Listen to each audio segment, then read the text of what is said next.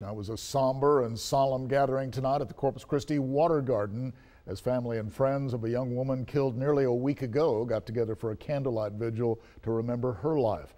21-year-old Gabbie Prado was killed late Friday night on South Staples near Del Mar College. Investigators are still trying to piece together what led up to that shooting, but they've arrested 26-year-old Julian Garcia in connection with the crime. More than a dozen people gathered tonight for this vigil downtown.